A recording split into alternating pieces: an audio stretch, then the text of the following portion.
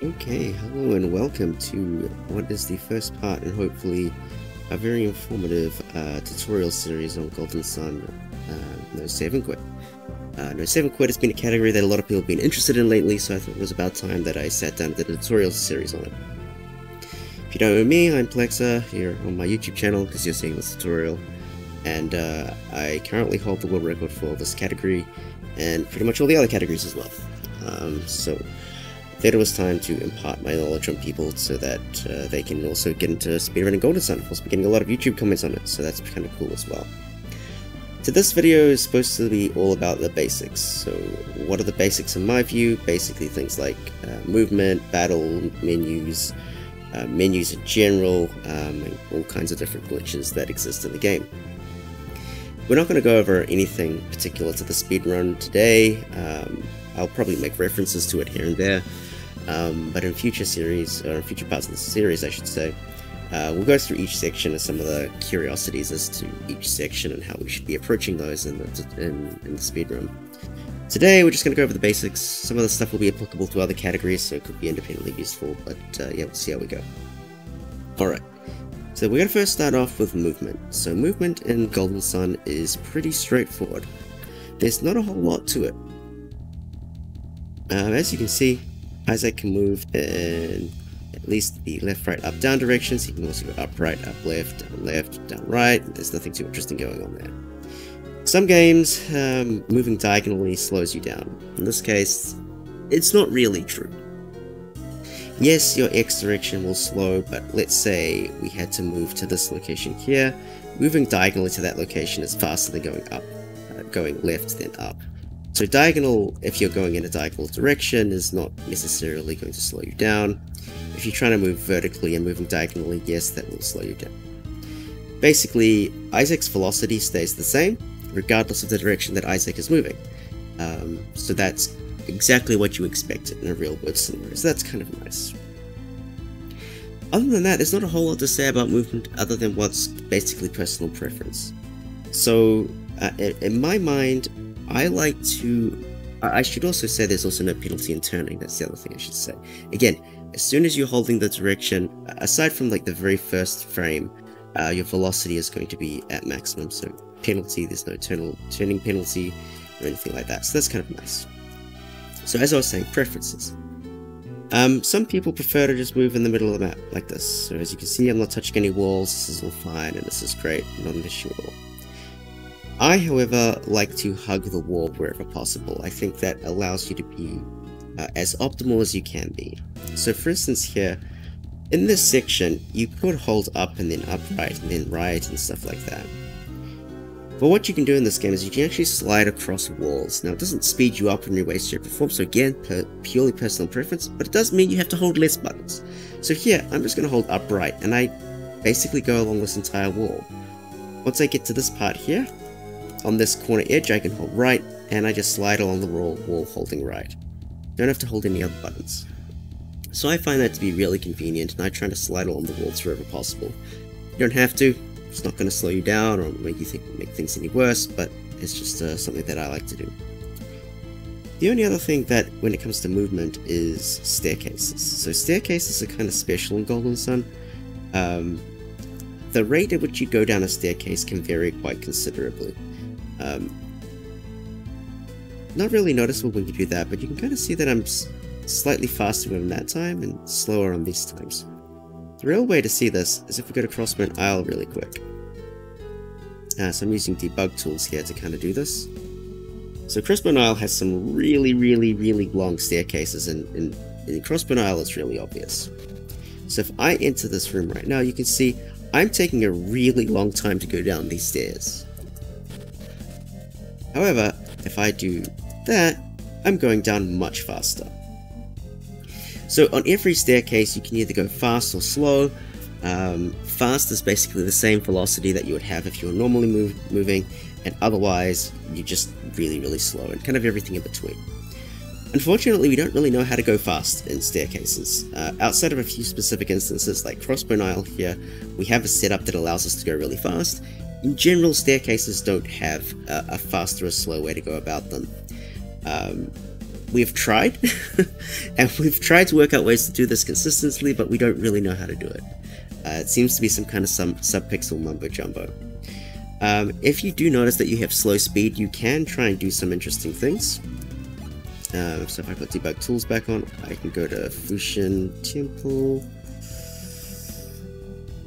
Xian Temple is here. There's another big long staircase here. So you can see I'm going slow. Sometimes if you just go to the bottom or the top, sometimes it can like speed you up, like diagonally move on them. In my experience though, usually when you're trying to fix your velocity on stairs, you're probably going to end up going slower. So I'm trying to get out of the habit of doing that, but I have a habit of doing that personally. So yeah, that's pretty much all there is to do with movement. It's not such an exciting topic, but it's good to know that moving diagonally isn't a bad thing, and of course stairs are a thing. So we can move on to the next topic, which I'll start indicating using this notepad document because it's probably a good thing to do. So we'll move on to the encounter rate. So encounter rate is kind of interesting in this game. The game doesn't know what encounter to give you until you take a step, so that's kind of fun. And of course not really relevant to No Save and Quit. Basically, there are two encounter rates on the world maps. Basically, if you're just running around, this is fine, not a big deal. And you can kind of see that my encounter rate was like, went up pretty quickly. I managed to do an entire loop around Billabin before that, kind of got to 13.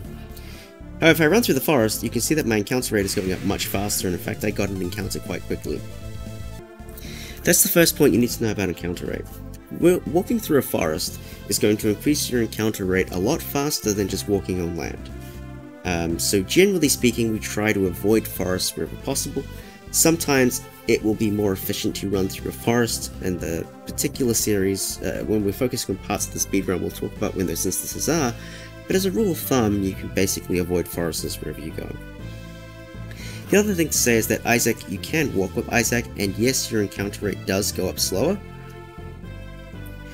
I've taken a very, very inefficient loop around Billabin, and I got to 14 encounter, which is like a little bit worse than 13. So yeah, walking does increase it a little bit slower, but we're never going to walk to do that because you're never going to skip the encounter, and if you do skip the encounter, you've probably wasted just as much time walking as you would have just by running and taking the encounter. So we always run. Encounters can be reset. So as you can see here, I've got an encounter rate of 14. You don't need to know what that means, other than it means I am getting an encounter. If I enter and exit an area, my encounter resets to 0. So sometimes what we'll do is we're coming along here, we're running along here, and oh, I haven't got an encounter yet. I can take the reset in Billabin, and then I basically reset my encounter rate back down to 0. So that will generally work on any town or any area, or basically anytime you do an area transition. So from Goma Cave to the world map is fine, but if you're within an area, there's no encounters in Goma Cave. So see, I'm in Goma Cave here. If I transition to another area in Goma Cave, the encounter rate stays the same. So anytime you change area, your encounter rate resets. Very useful on the world map. Not so useful in dungeons, at least not in this game. It's kind of more useful in TLA, but we're not talking about that today. There are certain rooms in this game that have no encounter rate, and we've kind of illustrated this point here with Goma Cave. This room here, for instance, has no encounter rate, which is kind of nice. You're never going to get an encounter in this room. We'll go through the rooms in particular when we get to each individual section of the speedrun, but rule of thumb is that if the room has a puzzle, like a pretty serious puzzle that is, not just like a move a block out of the way kind of thing, but an actual puzzle, there's no encounter rate in that room. There's a very particular instance in Clean Forest. Let's see if I can find that. Where's Kalima Forest?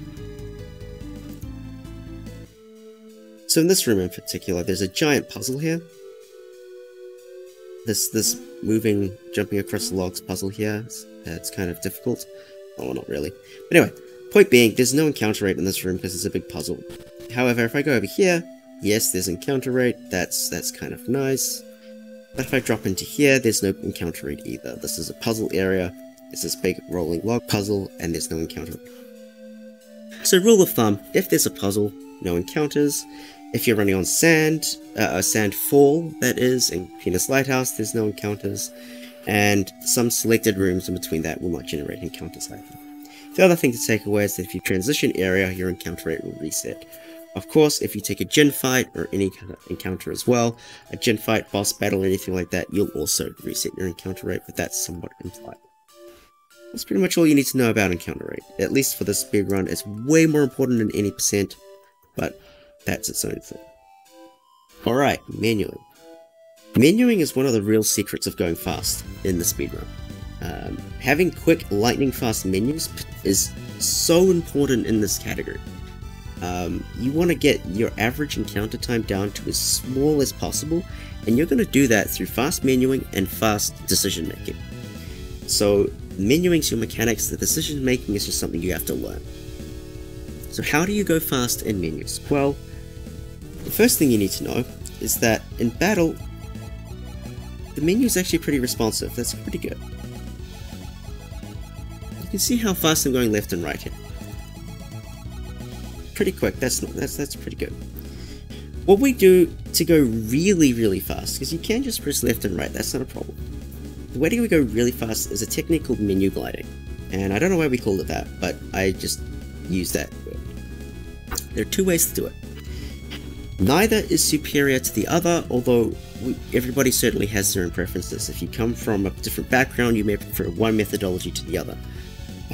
I will say that if you're using Virtual Console, one method is way more accessible than it normally is because you can do remapping of buttons. Anyway, I'm getting ahead of myself.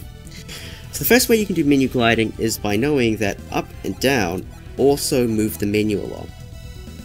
So if I do a quick combination of right and down, I'm going to go 2 spaces instead of 1, as you can see.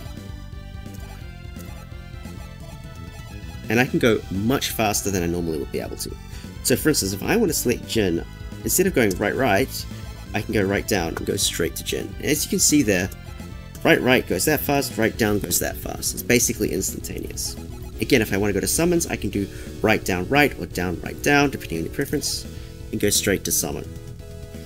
A runner by the name of Grun uses this technique. I believe Bowie is doing this technique as well. It's lightning fast. It's really good.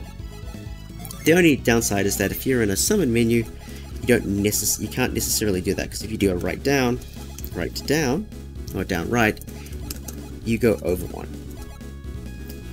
I almost hinted at something there a little bit, and that is that if you actually do down and then hold, if you're holding down, hold down, then go down right, you'll actually do the instantly thing going over.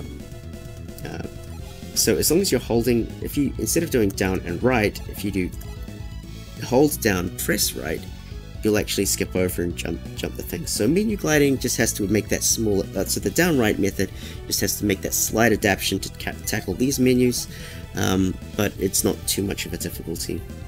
Of course, if you need to go to the other direction, up and left work, so up left or down right, no problem.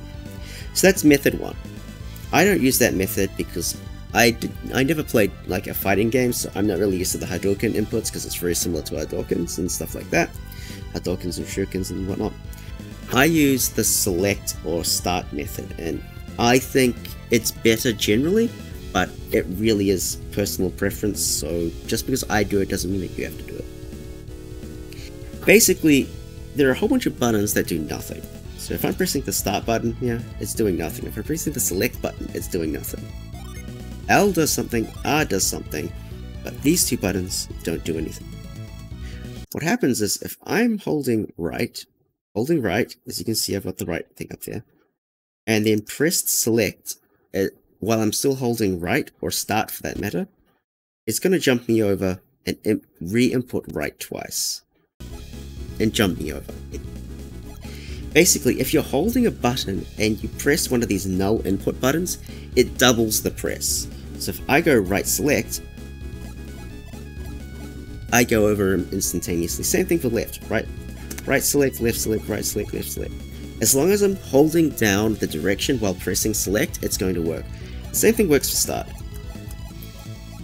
Right, and you can do right start select to get to summon, and it all kind of works. That's my preferred method. I love using that because in the summon menu, for instance, the same behavior happens. So L and R also don't work here, so you could use L and R here, but you wouldn't because it's not habitual. You can use select here to go up and down, no problem. Same thing with start. So I really like to use that method in battles. It works on all the menus here, so I can do it here as well, and so on and so forth. So that's what I do. So I have my controller specifically mapped out so I can make use of the select button to do all these menus really quickly.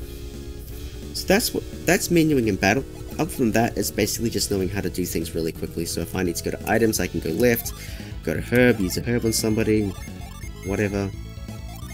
Use mercury, doesn't really matter. That's basically it. Knowing the menus and then being able to know the fundamentals of menu gliding allows you to go really, really quickly. So that's battles in a nutshell. So let's now go to out of battle. So the thing about menu gliding is that it does actually apply to certain menus outside of the game as well, outside of battles as well. That's why we did battles first. So for instance, if I'm in this screen,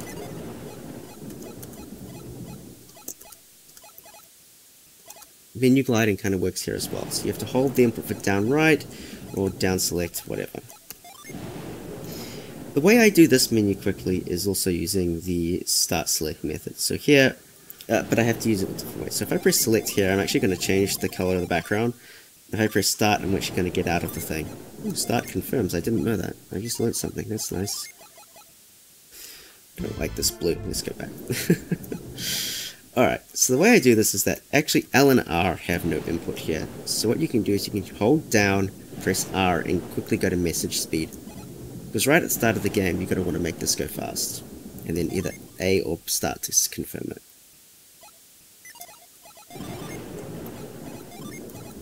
Same deal here, if you hold down and press right, it'll work. Or left for that matter. So again, personal preference, whatever you want to do there. So that's the quick way to do that.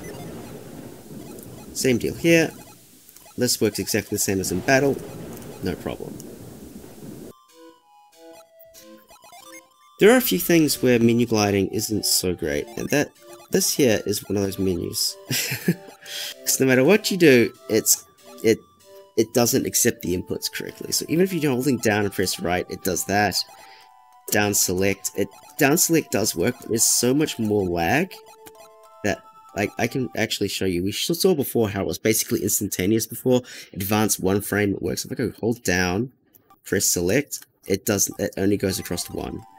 So this menu is so laggy, I actually just use up and down, left and right to go where I need to go. Otherwise it's just too much lag and it's just really, really annoying. So unfortunately in this menu you can't really go really fast, you just have to do the thing you have to do. Whatever. The other thing about out of battle menu is if you have to say interact with threat here, see I get this text box, and it opens the menu and then I get to use the Hermes water. If you're instead in the right location, so for instance right here, I can just open the menu and use the Hermes water straight on threat. So anytime you're acting with something and you need to do something and it's going to open the menu, it's just a little bit faster to open the menu using select rather than A, because you can open the menu with select as well. Select and A will open the menu, but if you're talking to something, A will interact with the object. In which case you select and use the Hermes water. It's a little thing that just saves a little bit of time, a little bit of a frame saver, kind of useful. But one other thing that you need to know is that if you're using an area as synergy out of battle, so thinking mostly a void in this instance, using a void in a dungeon like this is going to be about half a second faster in this game than using it in the overworld. Don't really know why that's the case, but it is slightly faster. It doesn't really save that much time, but it's something that you should know. Right, so that's everything I need to say about menuing. Probably not a lot of useful information, but some of it's a little bit obvious, but definitely try and practice menu gliding to get as fast as you possibly can with that, because it'll just basically pay enormous dividends. Right, next up, we're going to move on to the retreat glitch. The retreat glitch is like the main glitch in Golden Sun. There's a whole aspect of the retreat glitch we're not going to talk about today that's exclusive to save and quit categories. but we will just focus on the ones that you can do without 7 quit in this game. The way you do it is really simple. You need to get Isaac's PP below 5. Now I'm going to use my utility script to basically drop Isaac's PP below 5 for demonstration purposes. Next step, you need to hotkey retreat to L or R. You can either do that using select and then making that shortcut, or at this screen press R and just select that. Neither is the R or L selection on this screen, so pressing L or R on this point is slightly faster the hotkey. I am a loser and I have to habitually do select R because I'm bad. Anyway, point being, put retreat to either L or R, doesn't matter. I like R, everybody else likes L. Because my PP's at 5, if I use retreat, on this hotkey and try to use it, it will fail. Great. Now I am in what's called retreat mode, and if I walk through a door, sometimes it sends you to the wrong place. This is most certainly not the right place. We can verify that because if I walk through this normally, this is where you're supposed to end up. So what is going on here? Well, what happens is that when retreat fails, the game actually thinks retreat was successful and believes that Isaac is in the first room of the dungeon. From that point onwards, every interaction you do with an object that is relatively looked up, in this case doors, will be done as if that door was in the first room. So, if I turn on the script really quick, this is kind of like a grid overlay type thing, so you can see that this is door 6. Now, if I am in retreat mode and I interact with door 6, that corresponds with the door here. Now, if only I could get in this door, but alright, never mind. Anyway, this door here actually corresponds with door 6 in the first room. I can't actually pull this up. This is the first room, door 6. That's not where I want to go. That's still not where I want to go.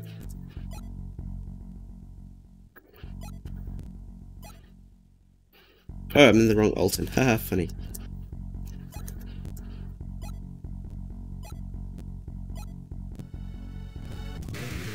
Alright, I can't find it. Never mind. Doesn't really matter. Anyway, point being, it looks it up relative to the first room, and it tells you where to go. Which is kind of... and then it points you in the right direction. Okay. So the point here is that there are specific instances in the game where doing this glitch will basically save you a ton of time. Mercury Lighthouse being an obvious example, Alton being an obvious example. As long as you know how to do the technique, which is drop your PP and do it, it will work. You can have fun experimenting with this elsewhere. If you happen to be sent near Vale, congratulations, you hit a door which doesn't exist, and the game has sent you to a safety location. But that's basically all there is to the retreat glitch in kind of a practical sense. There's only one other instance where the retreat glitch does something interesting. It's in Lamakan Desert. So recall that when you go into retreat mode, that the game decides to look up everything relative to the first room of the dungeon. In this place, if we do reveal,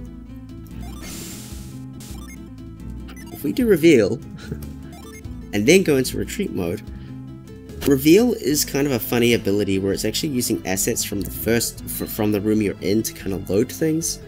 So when you come out of reveal, it tries to reload all the information back into the room. Normally that would be fine, but in this case it tries to load in a bunch of information from the first room. And it ends up distorting this wall here. And it has some very interesting effects. So if we use reveal here, for instance, we'll get taken to this antlion fight and we'll end up out of bounds and coincidentally right next to the manticore, which is one of the ways you can do that skip. The other way you can do that skip is to basically get an encounter here, which we'll try and do as fast as possible.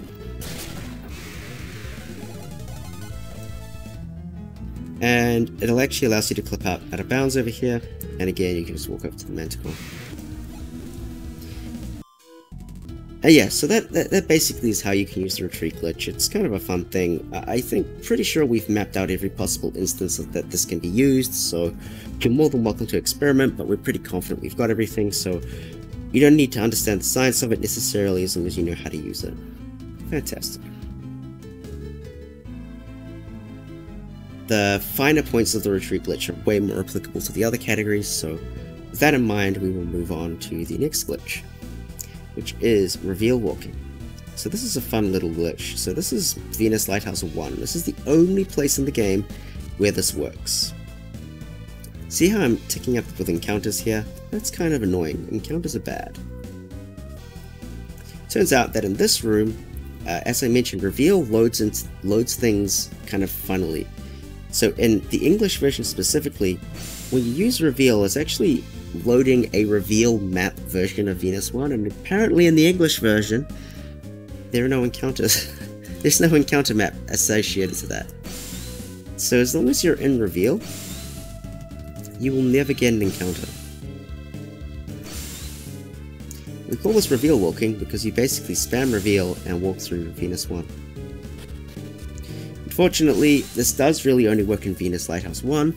There's no other place in the game where it works, Venus Lighthouse 1 being this segment through to when you activate the statue, and that's pretty much all there is to it.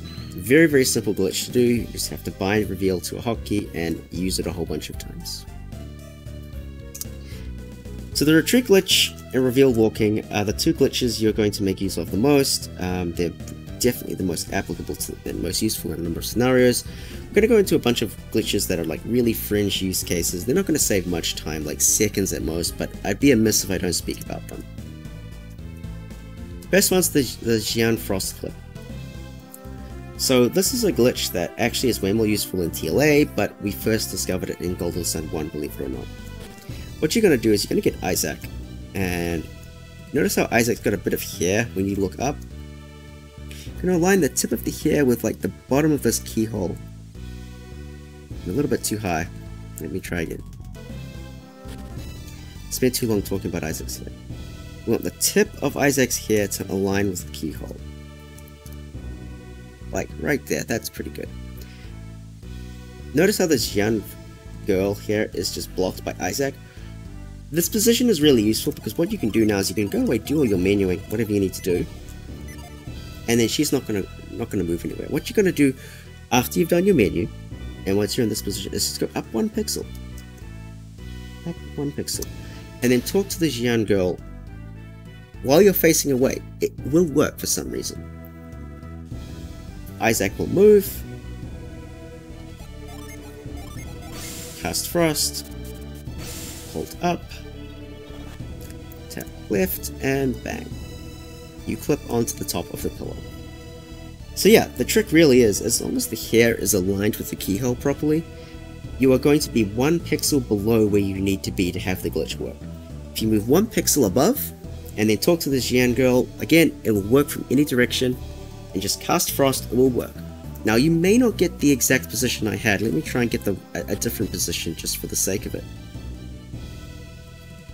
If I go a little bit too far to the right, I'm gonna get this right vertical, here we go. A little bit too far to the left, sorry. Walk up, talk to her.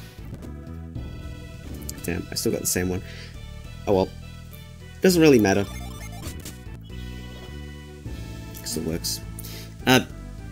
Regardless of what happens after the Xian girl moves you out of the way and you physically move, regardless of where you're put, if you cast Frost from that position, it will connect.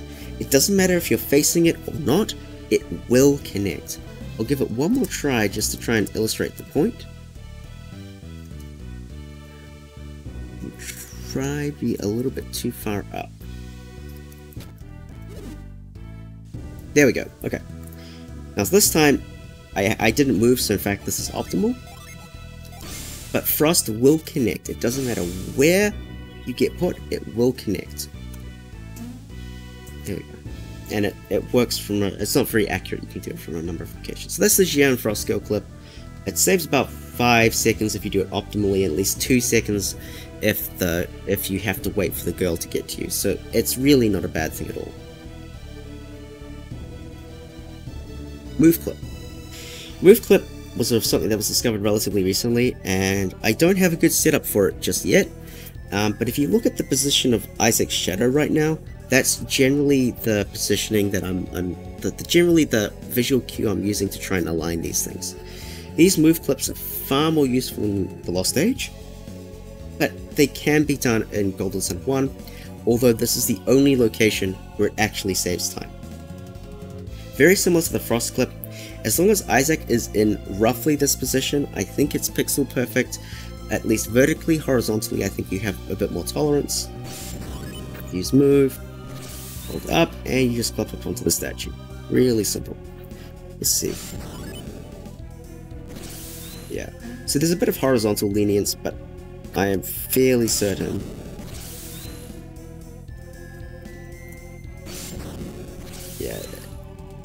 it can be very, very finicky. As you can see, I'm very close to where I was before, and move's not going to connect. So basically, get the position, work out how you're going to get to this position, cast move, hold up, you'll clip. Very simple.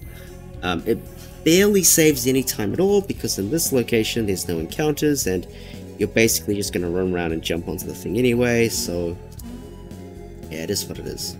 The last one that is barely going to save you any time is what is known as the instant climb or instant fall glitch. Let's do Tread. Tread's great. So in the save and quit categories, we have a glitch called the infinite climb glitch, which allows you to climb a ladder instantly. This is very infinitely. This is very, very similar, although you don't need a save and quit to do it. Okay, for this, I'm actually going to need the frame counter. What you're going to do is, here I'm going to instantly climb this ladder. What I'm going to do is I'm going to hold down for 13 frames, and on the 14th frame, I'm going to hold up. This is going to confuse the game and think, I'm getting off the ladder, but I'm holding up, so I'm going to climb to the top of the ladder. So 1, 2, 3, 4, 5, 6, 7, 8, 9, 10, 11, 12, 13. 14th frame, change direction. And lo and behold, I climb up to the top of the ladder. Now, almost every ladder in the game, it is going to be optimal to do this skip. To do this glitch. However, at 60 FPS, hitting a one-frame trick is very, very difficult in a practical setting. So yes, the TAS is going to do this all over the place, but in a real speedrun, you're never going to be doing this unless you want style points. There are a few places where it's kind of a good candidate to do. This ladder here is one of them. So, coming off this ladder, what you can do is 1, 2, 3, 4, 5, 6, 7, 8, 9, 10, 11, 12, 13, 14th frame, hold down, and fall straight to the bottom of the ladder. That, for instance, would save 2 seconds if you got it first try. And again, you can do this on any ladder in the game, it's not too difficult. Well, it is difficult from a execution perspective, but it's not too difficult from a conceptual perspective, so if you can get it down, you can get it down. If you can't, well, that's fine. It's not you're not going to lose too much time by doing that at all. Should have incremented this along to that. That's fine. Anyway, I think at this point we've covered the basics. It's not too much more that I should say. I think we've pretty much got everything. Hopefully you found this video useful. We're going to do a big series on this. Like I said, we're going to go through every different part of the game. We're going to make sure that all the little tricks are articulated and that everybody who wants to learn this category can do so. So thanks for watching, and I hope you tune in for the next part.